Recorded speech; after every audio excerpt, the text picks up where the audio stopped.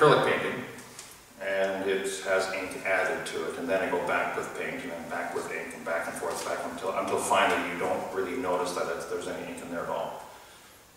And the ink, the reason I do that is because you get very precise positioning of objects with the pen and ink, and then you can paint over it, and it acts as a guideline. But you also want some of that black ink to show through. It becomes like the dark branches or shadows, but it's a back and forth process, and it's not a quick process.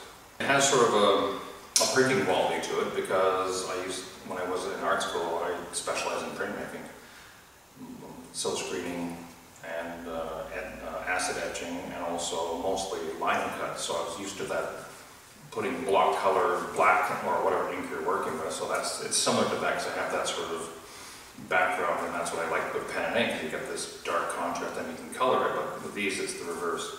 And when I left art school, I worked mainly in watercolors, and then I stopped doing that for about 10 years, doing all artwork, and just worked in silk screen for 10 years, and then I got back into it, and I switched to acrylic. And the medium I work with now is acrylic paint with pen and ink.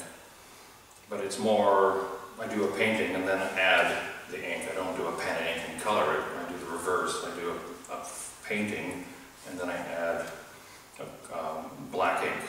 Well, I used to work, I started working right out of art school. I used to work for a company in Vancouver doing the illustration in-house artist for a book publisher. And that's how I got into doing pen and ink artwork. I'm unusual because, like, a lot of my friends come from Burnaby, but they all lived in, like, I have friends who lived up near where Metrotown is today. Back in their day, my day was Simpson Sears. But their view of Burnaby is more industrial, more commercial. Where I live by Burnaby Lake, you know, if you walked out of my house and went across the street, you're in 100 acres of woods. And that's where I grew up as a kid. We played army, we built forts, we ran through the woods. So my vision, and I was only like a block or two away from Burnaby Mountain. So for me, there's more history there, of just natural history. Burnaby is forests, creeks, rocks, you know, and then the Burnaby Parks Board that's where they stored all their sand and gravel for all the parks in Burnaby. So we would play in all these huge piles of sand and gravel, you know, throwing ourselves off doing somersaults into the sand. It's a different world where we live. And I'm surprised that a lot of people didn't experience that, but we did. That was our neighborhood. So my idea of Burnaby is quite different than other people, because I was brought more into the nature part of it. And my father belonged to the Natural History Society of Vancouver, so I went with him to the Natural History Society meeting. So again, it was that connection to nature all the time. And when I'm working on these, I can smell what it smells like, because when you walk into the woods as a kid, it has that smell. And I've had some people say when they look at, especially that piece, they say that you can smell the moss, you can smell the wet, the dampness.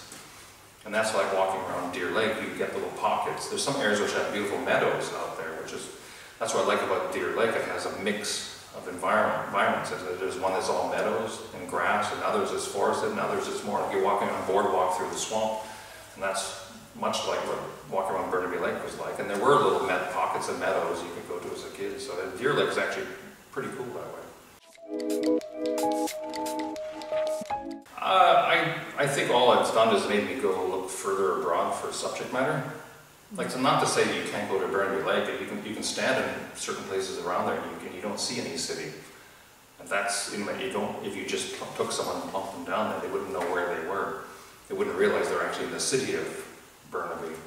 But it is getting harder to find subject matter, but it just means I look further abroad. So so living in Burnaby is kind of put that stamp of that nature, sort of created how I look at the world because I lived in that environment. Mm-hmm. Had I still lived up by where the Burnaby Art Library is now,